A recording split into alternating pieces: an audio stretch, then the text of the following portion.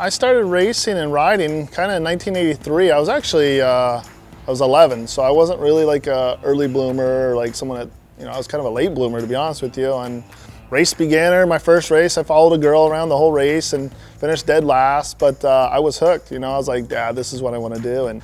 But after high school, I went and worked for a motorcycle shop, and then that was tough to make in it, and I was still trying to race. And then I worked for a freight company. I worked for the freight company for 4, 5, 6 years. I can't remember what it was. And I got a CDL, and I was driving locally at night and loading up trailers, and then I'd race and riding during the day. And you know, I was a Mr. Mom, and the wife's working at the bank. And you know, it's one of those things that I think has made me who I am today. It's made me appreciate it.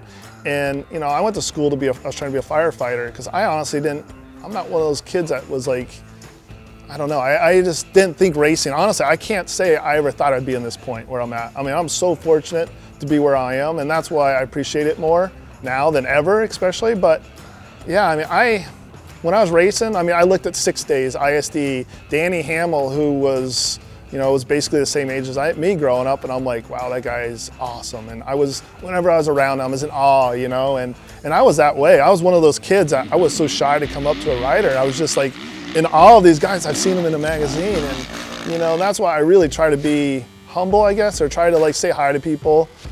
You know, I enjoy being around this sport and I'm the last guy to ever make fun of somebody and see a guy with no visor, because I was one of those guys, you know.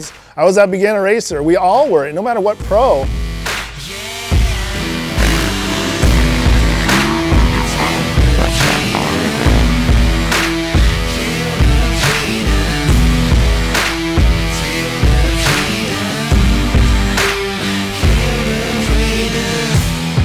Yeah, I've been real fortunate to be able to kind of race all aspects. I mean, from enduros to motocross to some arena cross to, you know, every type basically. I did Pikes Peak in the hill climb and won the pro race there, and 5 AMA National Heron Championships, tying the record with Dan Smith and Danny Hamill, the great Danny Hamill.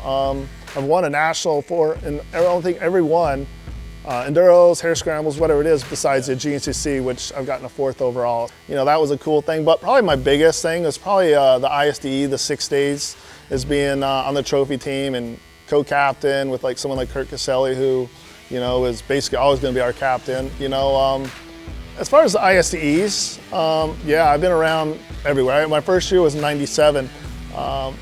Most people, I guess, don't realize is that was my last year on KTM, and I rode KTMs before I went to Kawasaki, and I went over there, overalled a test, and that was in Italy, and that was the year that Reed Nordine, the Kawasaki boss, said, hey, we can offer you a ride, and I took that and been with Kawasaki for almost 19 years now. So yeah, I mean, I've been to 9 different 6 days, 9 different countries, and every one I go to, some of them are mudders, which really aren't my type, but then, you know, I'd still enjoy it. I love the atmosphere. I love meeting new people, and you know, it's definitely a cool thing to be part of the U.S. team.